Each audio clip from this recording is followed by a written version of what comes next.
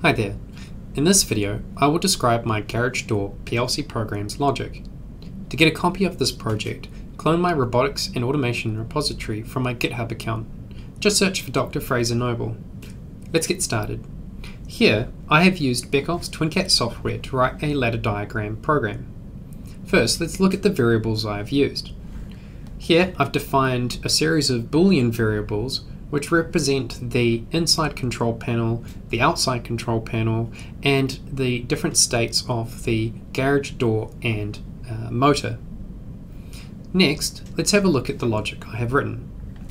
In this rule, I'm saying that if the up button on the inside control panel is pressed and the door is not up, then turn the motor on and raise the garage door. In my next rule, I say that if the inside down button is pressed and the door is not down, then make the motor go down. In this last rule, if the up inside button is pressed and the down inside button is pressed, then turn the motor off.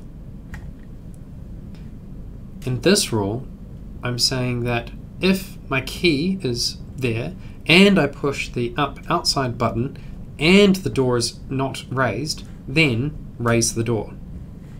In this rule, if the key is there and I push the down outside button and the door is not lowered, then lower the door. Here, if I have the key and I push the up outside button and the down outside button, then turn the motor off. If the motor is raising the garage door and the door is then raised fully, turn the motor off. If the motor is lowering the garage door and the door is lowered, then turn the motor off. And these last two rules are just used for, as I said, my animation. So there you have it. In this video, I have described my Garage Door PLC program's logic. In my next video, I will demonstrate how I have animated my Garage Door PLC program. Thanks for watching.